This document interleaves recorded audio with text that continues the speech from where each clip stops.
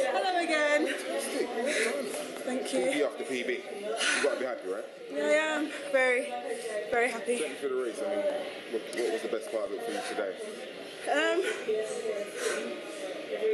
The last bend, because I wasn't really happy with the race, to be honest. I didn't focus on myself.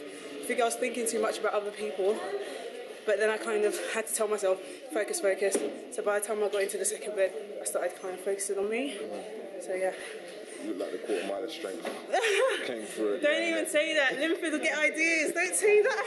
Yeah. I know you've been training with them, but I mean that must be the most pleasing aspect of the race. The fact that you're still so strong coming. Yeah, definitely. Was you worried about Louise and what was it? Did you see her semi-final? I didn't see it, but I saw the time. Right. So I know that she's in good shape.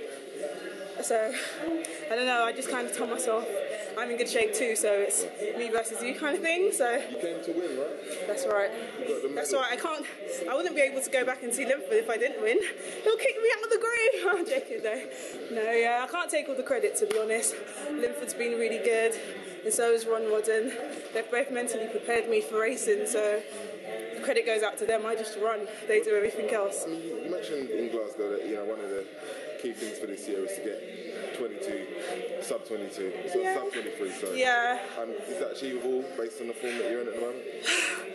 Can't say. We'll see. It's about getting the transition right now for outdoors.